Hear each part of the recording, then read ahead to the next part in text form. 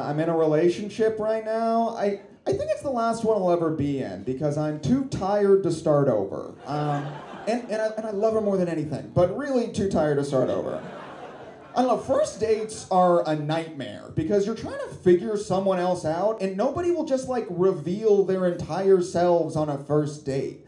Like you're getting a very watered down version. Like that's why I would always pay extra attention on first dates. Whenever they would give an opinion on anything.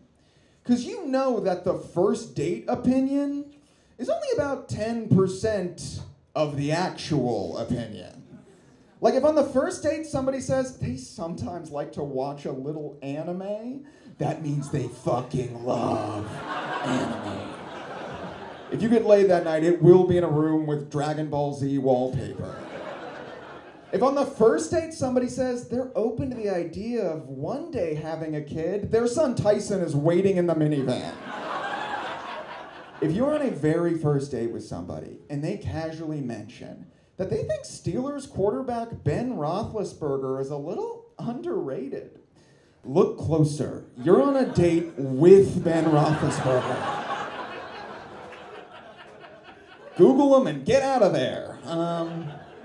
I recently moved in with my girlfriend. Actually, I need to be more specific.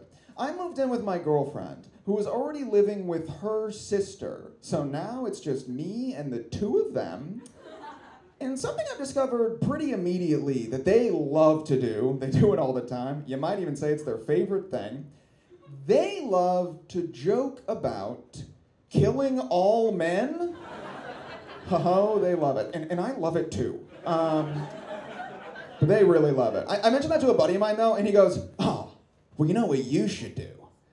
When they joke about killing men, you should just joke about killing women. It's like, I'm pretty sure that is not how that works.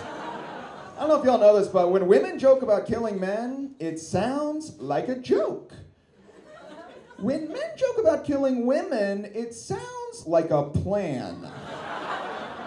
Like, girls will joke around like, haha, what if we just, like, got rid of guys? But then guys will joke around like, haha, what if we just, like, got rid of Susan in apartment 21B? Tonight! Yeah. Okay, I should probably address this. Some people, I'm sure nobody in this room, but some people are very surprised when I say girlfriend.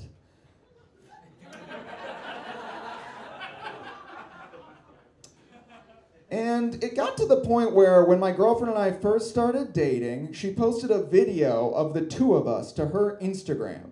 And immediately, a ton of replies came in that were like, that guy is clearly gay. And then a bunch of people replied to those replies saying, hey, don't say that. He could be bi. And nobody dared to even suggest a third possibility. Let's see, I am glad that I don't live with guys anymore, because I was always too tempted to fuck them. Where did that come from? Ooh, Jesus. I am glad that I don't live with guys anymore, because like every guy roommate I had at least one gross habit that I still can't even like wrap my head around. Like my college roommate, I lived with this guy for 3 of the 4 years. What he would do every time before he went out to a bar or a party is he would take a tampon and he would dip it in red wine and then he would stick it up his own ass. Good night, everybody. Get home safe. He would stick a wine-soaked tampon up his own ass. And when I asked him, hey man, why are you doing that? He said these exact words with this exact level of confidence. He goes, dude, I Googled it. It gets you like 15% more drunk.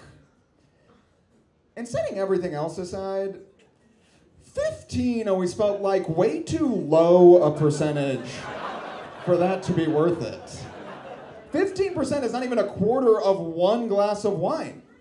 My roommate would just be shuffling around a crowded party wincing like, yeah, it stings a little, but hey, it was either this or taking 2 more sips.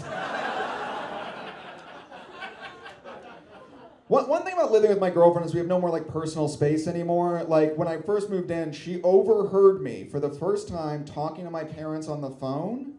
And afterwards she was like, wow, you talk to your parents in such a formal way. Which I think is just what people who grew up in California say to you when you don't feel comfortable calling your mom a dumb bitch. Her exact words were, she goes, you talk to your mom like you're on a job interview. It's like, yeah, I talk to her like I want her to like me. Also, I've heard my girlfriend talk to her mom on the phone. I talk to my mom like I'm on a job interview. She talks to her mom like she just got fired and is on her way out the door. She's like, yeah, and here's another thing I never liked about you. I still expect a check in the mail.